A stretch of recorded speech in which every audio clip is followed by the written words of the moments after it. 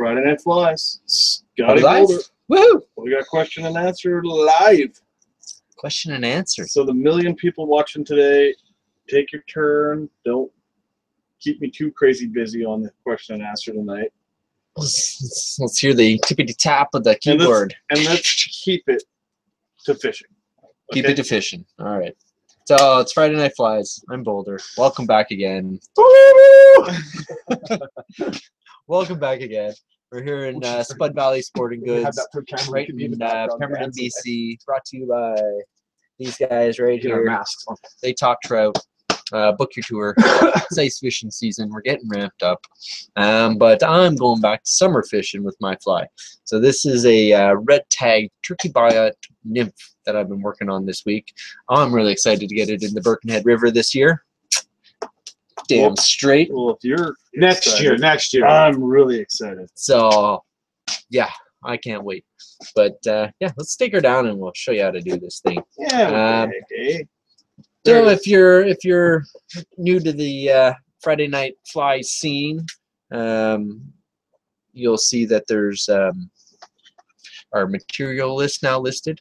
And if you're an old comer, take a look and check out the material list so that you can see exactly what we're using to make these flies. So you can duplicate them. Recreate. It's a recreation. So you can try to duplicate. You'll never recreate. So this is my fly here. I got a lot of different dynamics going on. The turkey biot is what's in here that makes that nice little ribby action. Yeah, so I'm gonna go right down into it. Nice hot spot. Apparently it doesn't show up on that other side because the dubbing's a little big, but it's there. See, it's there. It's there. So we'll show you how we do this. And we have a size 10 caddis, probably my most popular nymph size that I use on the river, with a 1/8 gold bead on there. What river are you using this on? On the Birkenhead River up past Pemberton, where I do my guiding for Pemberton Fish Finder. Good plug, good plug. Alright, so we got my red thread on here. I happen to be using ultra thread, but you can use any red thread you want. And what I'm going to be doing is bringing this down. Now this nymph that I've done has no tail, but it does have a little red tag on the end of it, hence the name red tag turkey biot nymph. And what I'm going to do before I get going too far is I'm going to build up that little red butt. So I need to tilt it sideways to myself so I can see what I'm doing here. Get her in there.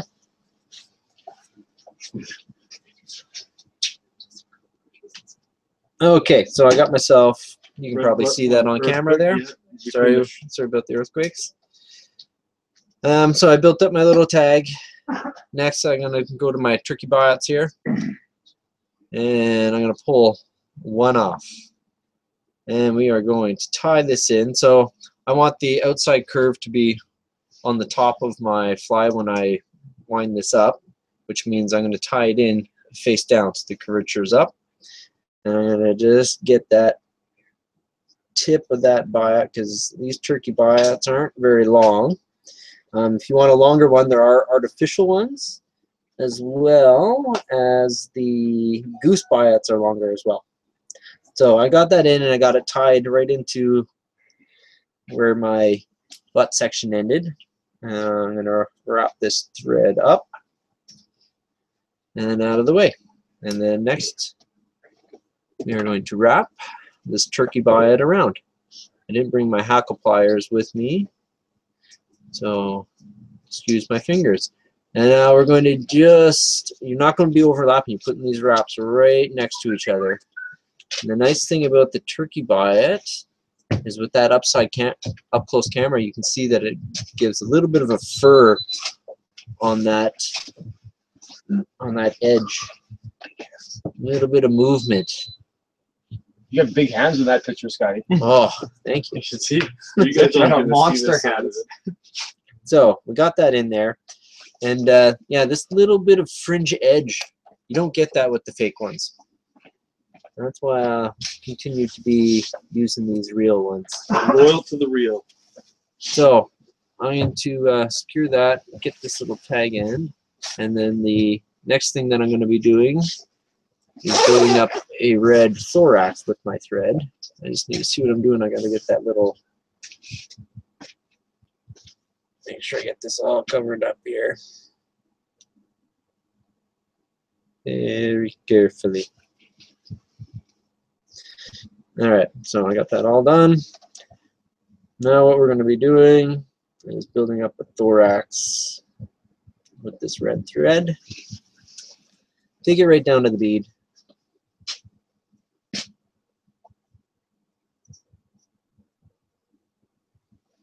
Yeah, for the viewers watching live, we've got question and answer open.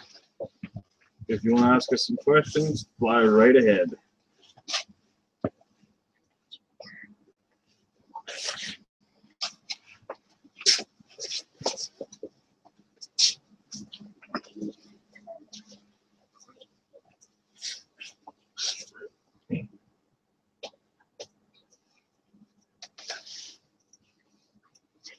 Come on, get up. There we go. All right, so that's my thorax. So I've built it up a little bit thicker than the turkey. I'm just going to angle this now that I'm done with the back so that I'm working up top. See what I'm doing? All right, so right behind this bead, we're going to tie in our mallard. So let me doing 2 little batches of it here. So one that's going to be right in the middle, and that's what I'm using the dark olive for. Awesome. So when I'm going to go peel it, first I get it so that the feathers line all up, pinch it tight, peel it off.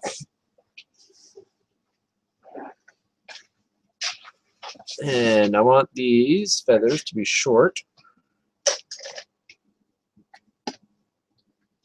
I might get some shorter ones. I don't like that batch.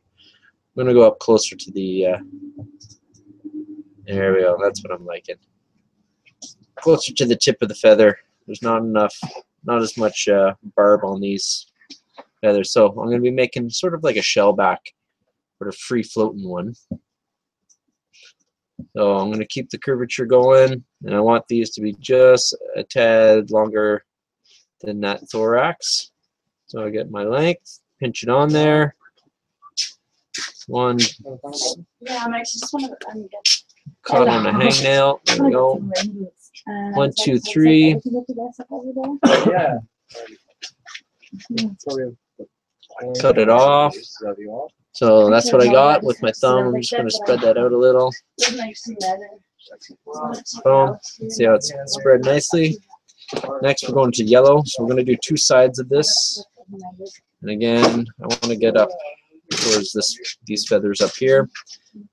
So I'm going to tie on a little bunch on each side of that green. So that's And mallard flank you're using? This is yellow mallard flank. And these are going to be longer. So this is going to be kind of like the legs. So I'm making it twice as long as that green batch. I'm just going to tilt it so I can see what's happening.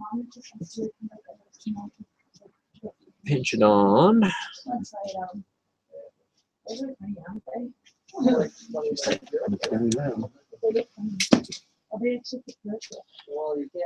There we go. And then we're going to do a little bit on the other side. Same deal. Oh.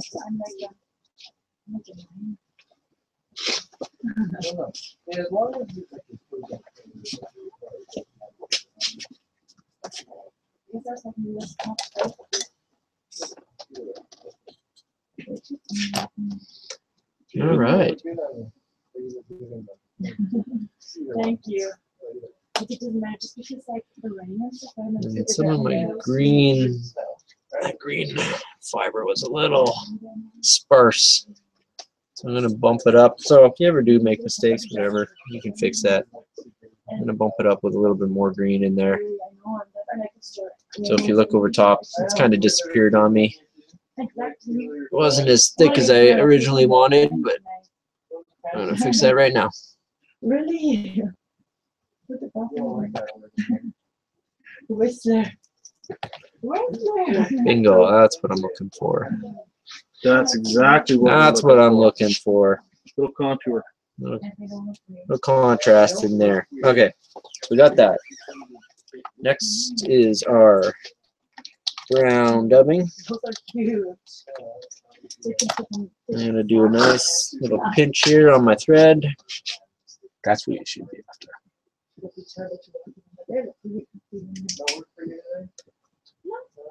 I'm just gonna put a nice tight collar on here, right behind that bead. Sorry? Yes. I was in the post office and she actually. And I'm gonna tie off this thread now. 5:30, right? Yeah. She was really unfriendly. I was like, Okay, so that's in there. like 45 bucks for like this stuff. I was like, no, I didn't come back. And then next we just grab our bright orange and create this hot spot. So we're gonna go and get right in there behind this thread, or right behind the bead, sorry. I'm gonna wrap this around once. That helps to lock that tag in.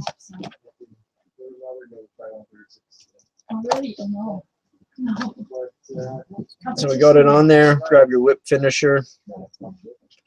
Don't just keep wrapping with the thread freehand until you get the size you want, because then once you do your whip finish, then it's going to be too big.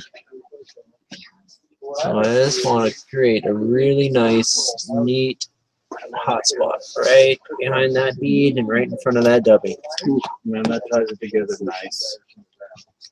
I know what it is you're hitting the cord. The cord is what's making it shake. Oh, Yeah, that's exactly what's happening. that's the earthquakes. There we go. I'm like, I'm not touching the table. And that's it. Man, that is one sexy fly. Woo. Yeah, good job, Scotty. And So, you're that's- dealing that one with me. That's a finesse fly right there for you guys. But definitely think it's going to be catching some trout this summer. We're definitely going to catch some trout this summer. Yeah.